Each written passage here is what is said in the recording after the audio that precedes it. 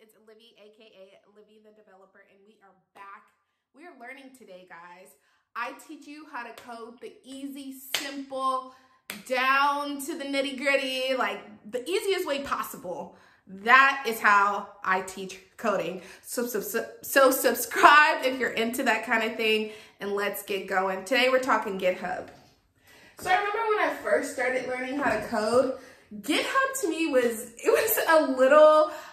a very foreign concept, and it was a little hard to grasp in the beginning. I think maybe because of how it was explained, because it really is a super simple concept. And so here I am today to actually simplify it for you guys. So why would someone use GitHub? Let's see. Let's say we have person one, and his name is John.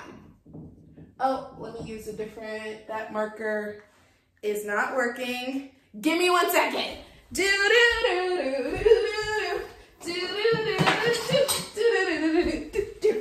You guys know I'm a busy mom and programmer. I don't edit my videos.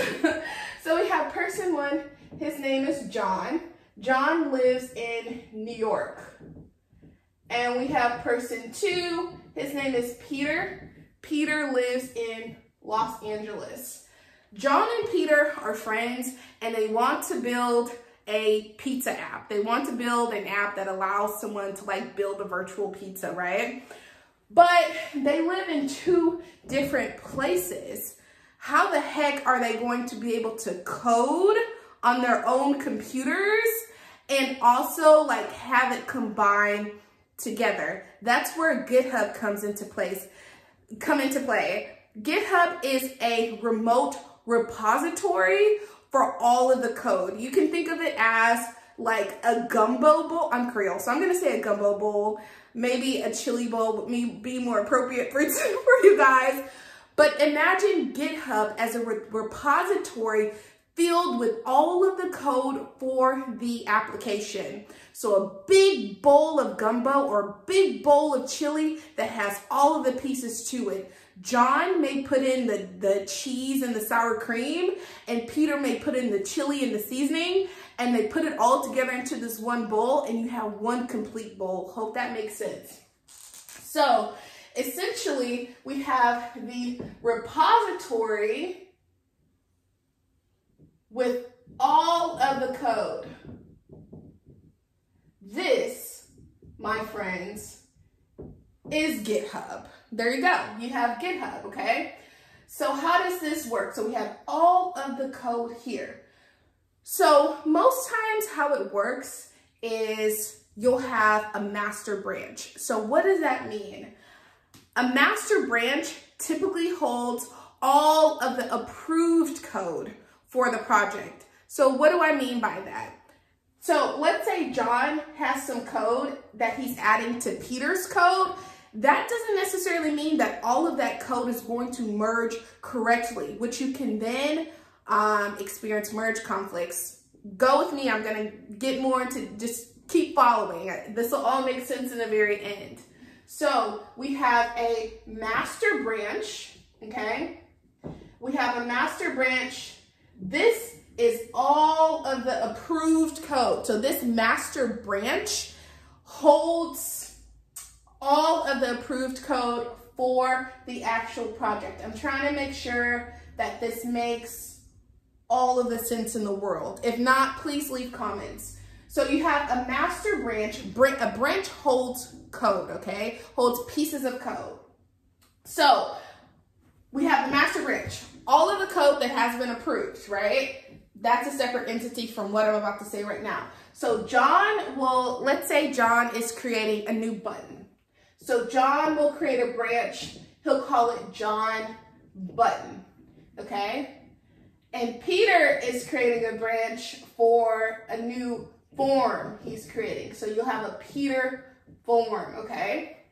Now, John's new button and Peter's new form has to all eventually merge into this master branch. So what they would do is they would actually add this code into the master branch, right? But typically what you'll have outside of a master branch is a developer's branch, okay? I'm calling it a dev branch here. And the reason why you would not want to immediately put these two pieces of code directly into the master branch, because the master branch is like the perfect, pristine, that is the code. That's the Bible for the code. It's been tested, it's been tried, it's been true. So typically what will happen is John would put his branch of code that holds all of the code for the new button he created. He would put that into the developer branch. Now the developer branch would already have like all of the working code. So he may, when he merges his code into the developer branch, there may be conflicts. There may be, okay, well, you have a variable already with this name, so that conflicts. You can't have two variables with the same name, or, you know, this branch says that this is that, but your branch says this is that. So what John would do is John would add this code into the developer branch. After he adds it, he'll get a notification that there are merge conflicts. He would fix those merge conflicts by just going in manually. There's a way to do it automatically, but we're talking easy, simple. He would go in manually and just say, okay, I'm gonna remove this variable name. I'm gonna change this variable name. I'm gonna add this. You're merging, you're bringing everything together to make it cohesive. And then once everything is cohesive and copacetic and amazing and great, and it merges beautifully, and it's been tested and it works perfectly, then this new developer branch that's now pristine and now has John's button would now be merged into the master branch. So now we have all of the master code. So all of the code that's pristine and perfect and works beautifully. So you have your dev branch with like the working stuff, and sometimes it's funky, you know, you may have a bug, you know, this is not pristine code, but you'll eventually do it into your master branch. So then Peter here says, hey, I created this form. I'm ready to add this into the application. So Peter would merge into the developer branch. He would add his code. He would attempt a merge into the developer's branch. And then he would say, oh crap, there's some merge conflicts. Okay, let me fix those merge conflicts. Okay, merge conflicts are fixed. Let me go ahead and test the code, test the form, make sure the form works correctly, click around, make sure there aren't any bugs. Okay, cool. Now that that works, now this new developer branch that now has all of the working code, plus John's button, plus Peter's form, and it all works beautifully and pristine and it's amazing, it now all gets pushed to the master branch. So that's how that works. Taking a step back, you know, say that Luis is now a new developer on the project. So what Luis would do is Luis would go into this remote repository that has all of the pristine, amazing code. This is the final version of the code, which is AKA the master branch. The master branch is all of the code that's approved and good to go for the project. Luis would go in and Luis would grab all of this code that's remote, on a remote server, and he would grab it and he would put it onto his local machine. So right now, Luis doesn't have any code to work with or to code with. So he would go to github.com/whatever the name, pizza projects, I don't know, /pizza project that holds all of this code, and he would grab a link, a specific link that holds all of this code.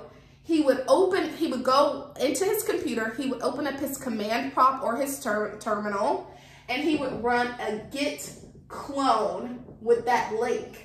What he's doing is he's grabbing all of this code in a remote repository and he's cloning it all down into his local machine. So once he runs that git clone, now he has all of the code on his local computer. Now, all of the code that was on this remote server, all the code that was on github.com/pizza project, all of the code that Peter and John had worked on, Luis now has it on his local computer. Is that a computer? Okay, so now that it's on his computer, he can code, he'll do his thing, he'll do his thing. He'll be like, all right, y'all, I created a new image to add to the website. Dope. Thanks for adding that image, Luis. Now, Luis is going to check out his branch. He's going to do a git checkout Luis image. Okay, git checkout Luis image. He's going to check out that branch, and then he's going to run a git add. He's checking out a new branch here, and this is actually git checkout -b Luis image. Checking out his own fresh new branch. He's running a git add all, it's this dot, git add all of the code that he just created for that image. And then he's going to commit the code into the branch, and you typically add a message. You'll say, so now that he has the checked out branch, he has his branch. It's an empty branch right now. There's no code. He's added all of the code for that image. He's committing it. He's saying, okay, I commit to put this code into this branch with the message. The message would probably say like new image, right? So git commit -n, new image, and then git push. At this point, he's pushing it all into this remote repository. So now he has a branch on this remote repository.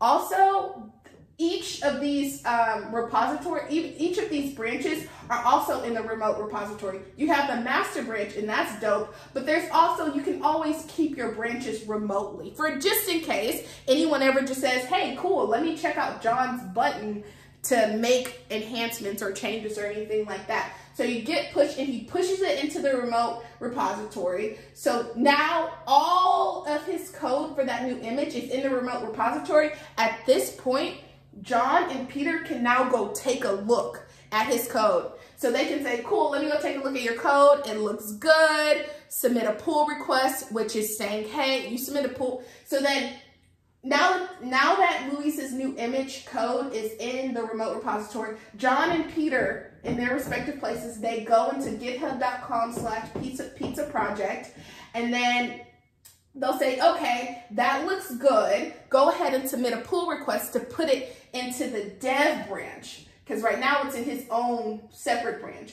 So dope. So Luis creates a pull request that says, hey, I'm requesting to put my code in the dev branch. Peter and John would approve that, and then bam, his code is now in the dev branch. He can now merge it with all of their code for the button, the form, all of the existing code. And then he'll take care of any merge conflicts there. Once this is good and pristine and tested and ready to go, then he would submit a pull request to then put it into the master branch.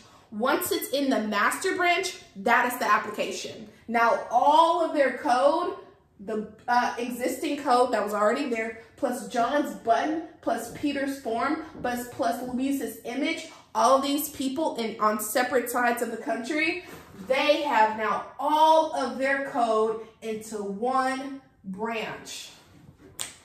I hope that helps y'all. Let me know if it does. Let me know if it doesn't. I'm happy to. And I'm also like, I'm not used to teaching or explaining, so let me know if I did a good job. Try to be really thorough. Anyway, subscribe for more content like this. Like, comment, and thank you guys.